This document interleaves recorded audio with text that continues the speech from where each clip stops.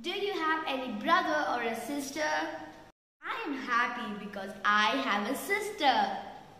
Hi friends, welcome to Raksha and Riya World. I'm Raksha and today we're going to see the book review of Inspirations. Today we're going to do chapter 4. If you want to see chapter 3, please subscribe to Raksha and Riya World and go watch the video. Please press the bell button so you can receive the video when we upload it. When we are a grown up, there is no one to take care. That is the place where siblings come.